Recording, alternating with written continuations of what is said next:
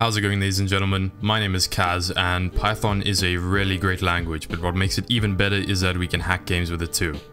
Begin by installing the pymem and pywin32 modules using pip install. Next, in your text editor, you can go ahead and import pymem, win32 API, and time. Be sure to get your offsets from HazeDumper. I'll have a link in the description below. Now we can create our BHOP function. Create your BHOP function and initialize pymem passing in csgo.exe as your process. Now we can get the address of client by looping through CSGO's module list. Next, create your hack loop by creating an infinite while loop and sleep it in order to save CPU usage. Next, use the win32 API with getAsync key state in order to check if you are pressing down spacebar. Use pymem's read process memory functions in order to get your local player and make sure it is valid. Next, use your local player with the health offset in order to make sure your local player is alive.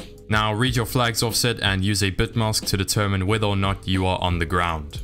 If you're on the ground, write 6 to client plus force jump to make yourself jump, then sleep for 10 milliseconds, and then reset it back to 4. Don't forget to call your BHOP function using if name equals main. Now you can hop into CSGO and run your script using py.bhop.py. This has been Pythonic BHOP in 99 seconds or less. I hope you enjoyed the video, and if you'd like to see more, feel free to subscribe and don't forget to drop a like. Till the next time, cheers.